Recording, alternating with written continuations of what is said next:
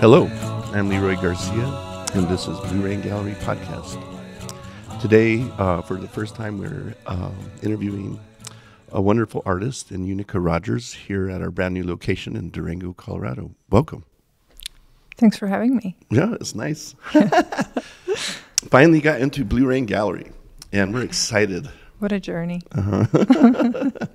So as most of our podcasts go, we like to know a little bit about you. So tell us a little bit about yourself, where you're from, and your journey, and how you got started into art. Well, I was born and raised in Eastern Europe, in Czechoslovakia.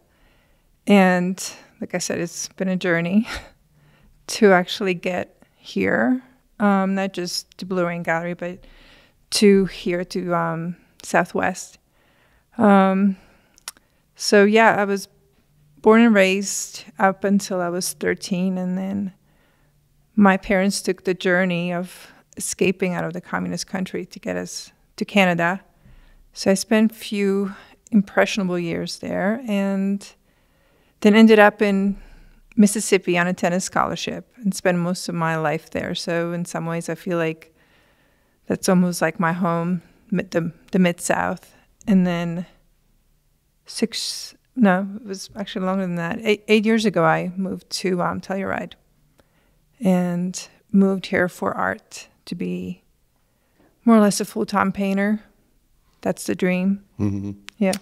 Well, for those of you who are learning about Eunika today, what's wonderful and unique, like her name, Eunika, is how she paints and what she paints with. Tell us about how you developed what you're using as a medium and your transition to where we're at right now. Yeah, so my art background started, I guess, when I was a little girl in Slovakia. I really wanted to be an architect. I remember I wasn't much of a painter, or I wasn't drawing much. I was actually building shelters in nature, just because I didn't have many toys, and that was kind of my thing. And so when we moved to Canada, I was learning how to speak English, and so the things I excelled in was math and art, which equals architecture. And then my scholarship, my tennis scholarship, led me to a school that didn't have architecture. And so I had to decide what I was going to do.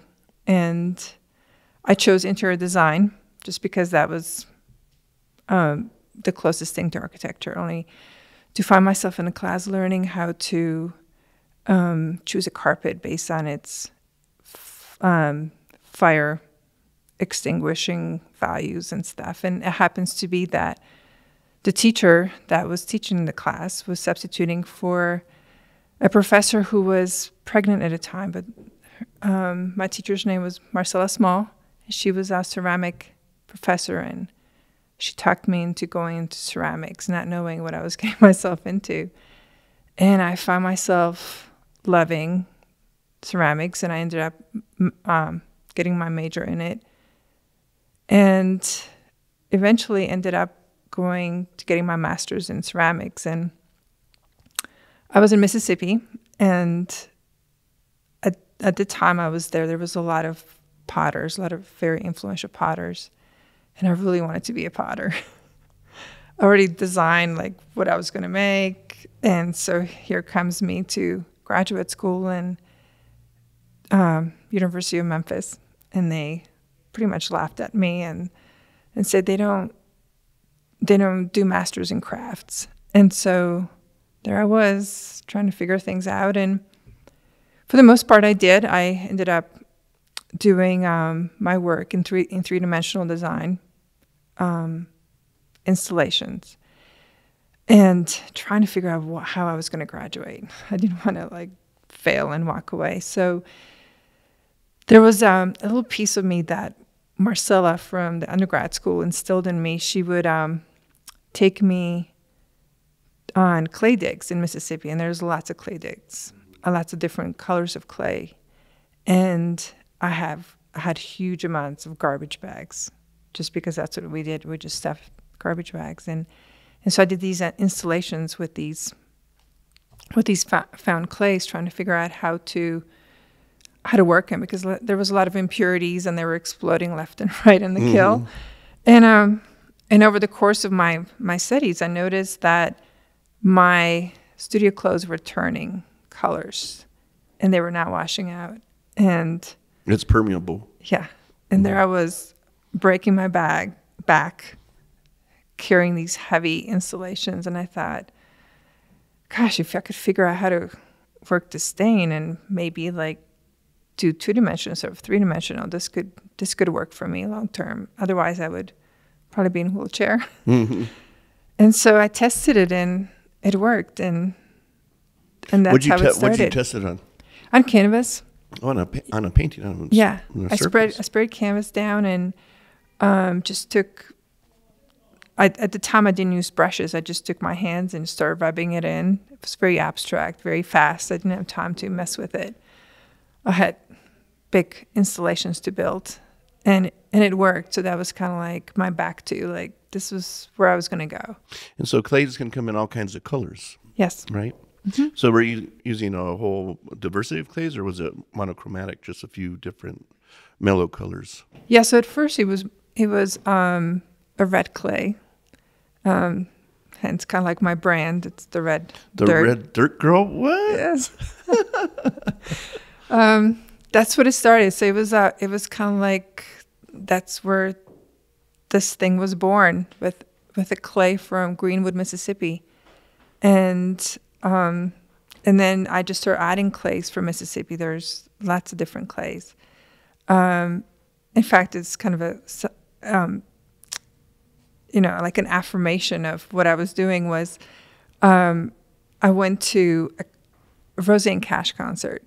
She had an opening concert at Dock Creek Farms, which is where the blues musicians started their careers. And it's on the banks of Tallahatchie River, which has a lot of the clay that I carry. And she's this amazing, obviously, singer-songwriter, but she really tells the stories. And she was standing in front of this big crowd, and she was talking about how in Mississippi there are these 3 places, these special places that she found are the most important places for her creative talents. And she named them, and it just happened to be the 3 places where I was getting clay. And they were very obscure. It's not like, if I tell you, you'd be like, you wouldn't know. And anyway, my husband had to carry me out of there crying. Like, I was just like, gosh, I cannot believe she just named my clay locations, which I kind of keep secret, but she kind of outed me in a way that nobody knew. Yeah. Well, let's talk a little bit about the canvas preparation. Are you using a gesso first, or you're just going straight to the canvas so it absorbs in? Yeah, so I have to build my canvases because there's no gesso, because once I put gesso, the clay won't stick. So the characteristics of clay are that the clay expands when it's wet, and when it dries, it shrinks. And so that's how it holds on to the fibers in canvas or watercolor. So it's kind of stained. Yeah. Which probably led to a couple other mediums that you experimented with, right? And what are those? Wine. And now I have mushrooms. How about coffee? Have you experimented with that? I haven't experimented with coffee on canvas, just because it's very light stain. Same thing with tea. Yeah. Also wine. I tried wine on canvas and it looked terrible. In fact, I just took it and stripped the canvas off the frame and going to reuse the frame for something else. But it works really well on watercolor paper. Yeah. So for those who know Blue Rain Gallery, Eunika Rogers fits in perfectly, because we're about innovation with refinement. And I remember Eunika came visit with me, was that 6-7 years ago or so? Yeah, it was about 8 years ago, I think. And time flies. You're still developing the refinement. The innovation was there. Yeah. And your skill level's just gone through the roof. And it's been wonderful to watch you grow. Something else that's wonderful about Eunika as you're listening is she loves adventure. I think, right? You think? Some of the pictures, if you want to follow her on Instagram, is it under Red Dirt Girl, your Instagram line? You will see her in the tallest peaks of Colorado or in the oceans, or even she's everywhere and to places that most people wouldn't necessarily visit or go. So some of the paintings in the current inventory that she brought are scenes near Telluride, right? Mm-hmm. Like the peaks behind you. Yes. Mm-hmm. And tell us about those peaks. What's so interesting and unique about them? Well, the quick story is that, like you mentioned, I like to go to places that not too many people can go. I like to get lost or try to get lost. It's kind of hard for me too. I have a sixth sense of knowing where I am. But these peaks I summited with my husband. They were the paintings were painted from pictures that I shot from the summits. And of course, there's the first half of my painting process is actually collecting the clay and going into the elements and experiencing the elements and observing them, taking pictures, kind of like documenting it, and then going back in the gallery and, painting. And it's a very slow process, obviously. So the clays that you're currently using to depict the peaks, are those clays from here or those clays from Mississippi still? Most of the clays are from here. It's like you said, it's a constant development. I have not found all the colors I really want to use for these paintings here in Colorado, but I did find most of them here. So the paintings behind me are painted mostly with Colorado clays. I do have a clay from Mississippi there. It's hard to find that pure white clay. Mm-hmm. But for the most part, I like the thought of collecting the clays that actually create these mountains. And I know what that's like. I was married to a potter for 24 years, and we'd have to develop or mine our own clay and mill it and take the impurities out. So I understand how you got there. It's just such a unique process. You don't run into people that are painting paintings with clay in the fashion that you're doing. What is it about aspens that you like? So the aspens have a spiritual component in it, and it's a strange thing for me to talk, just because growing up in Eastern Europe, I was raised as an atheist, but my parents they like to travel as well, and they would take me to places. They would take me to historic places. A lot of them were churches, and was that because of the art? Yeah, or just history. History. A lot of it is history. We didn't go to mass. We just visited the churches for its architecture, and but I would walk into a church and I would feel something. I would feel like I need to kneel, but it was not something my parents clearly taught me. It was forbidden. So I had an experience when I was in Mississippi in undergrad, my last year. I had a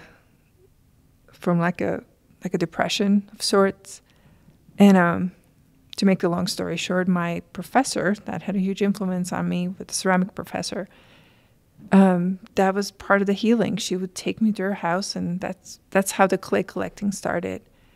And there was this. We talked a lot about,